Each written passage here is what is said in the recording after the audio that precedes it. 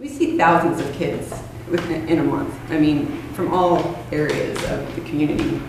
And what we find a lot of times, especially with our immigrant populations, is that those parents are so happy to be here and very focused on their education. They're the parents and grandparents who are in our homework clubs every day.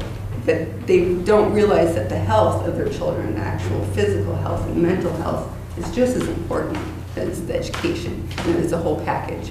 So I think programs like that can go a long way.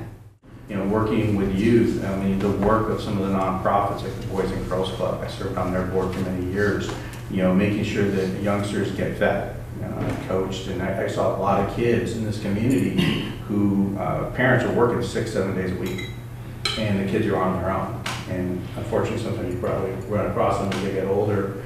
They don't have that, you know, that structure at home, and sometimes they're not even being, you know, getting 3 meals a day. And organizations like the Boys and Girls Club, and I believe Girls Inc. as well, have stepped up and, you know, and really helped in that regard, as have the schools.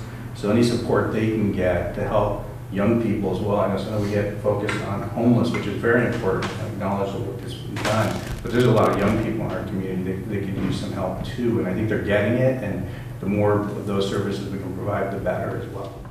So I think for a healthy community for us, because I'm spending so much time with seniors, and more are becoming more isolated within their homes, and the greatest thing that I'm responding to on a regular basis is the fatigue of the caregivers.